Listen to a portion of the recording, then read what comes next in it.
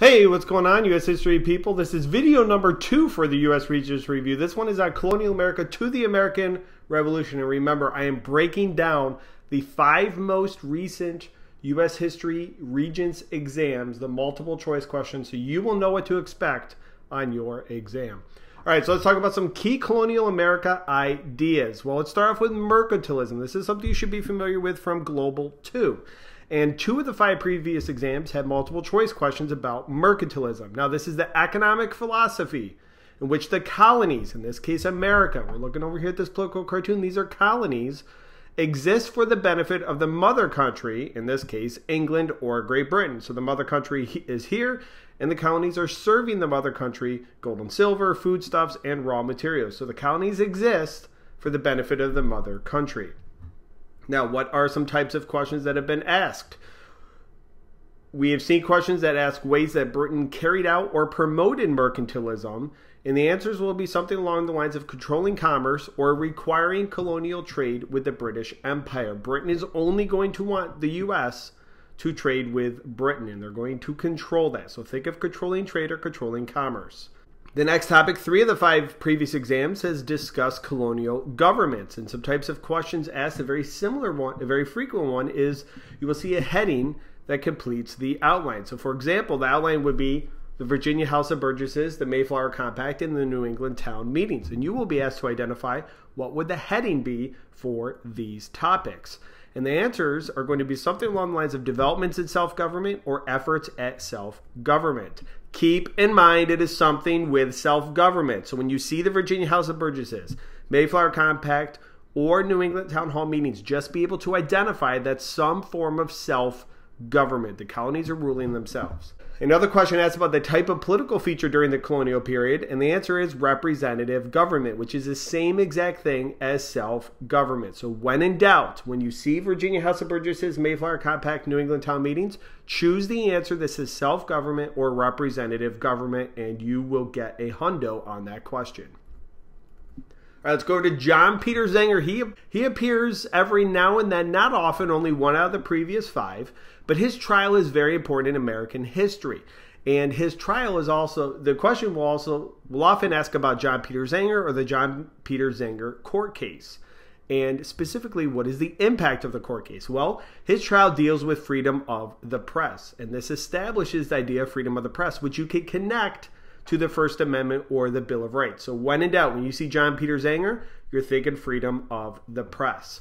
Another question is asked about the economic development of the South. In other words, why did the South develop the way it did? And this was 1 out of 5 previous exams. And the type of question asked was, what influenced the economic development of the South? So in other words, why did the South develop agriculturally? Well, they had a warm and wet growing season. So anything to do with farming or agriculture is going to be your answer there. All right, John Locke, super important. This dude is on 4 out of 5 exams, so you can bet you will see him. Types of questions asked are about the social contract and natural rights, and that's connecting his ideas to the Declaration of Independence. So the social contract is the idea that the people are the power in government. They give consent to politicians to govern. So the real power doesn't come from politicians, but the people who vote them in. And this also says, and he also believes when the social contract is violated, when the government abuses its power, people can overthrow that government. There's John Locke. And no, I can't stress this enough, know that this influenced Thomas Jefferson, who we'll talk about more in a bit, and the Declaration of Independence. That is often how it is linked. John Locke is linked to Thomas Jefferson. So when we're talking about natural rights, John Locke came up with these ideas of life, liberty, and property. Thomas Jefferson, when he was writing the Declaration of Independence, wrote about life, liberty, and property. So remember, John Locke influenced Thomas Jefferson and the Declaration of Independence. So if you see John Locke, you should instantly look for an answer that connects him to either Thomas Jefferson or the Declaration of Independence.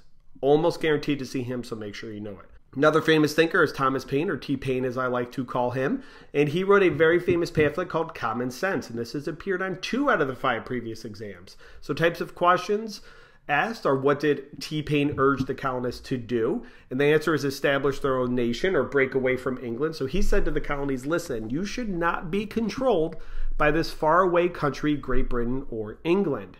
Another question gave an excerpt from Common Sense and asked about the argument that Thomas Paine made. And he argued that America is too far away to be governed by England or Great Britain. So America is too far away, too big to be governed by this small little country.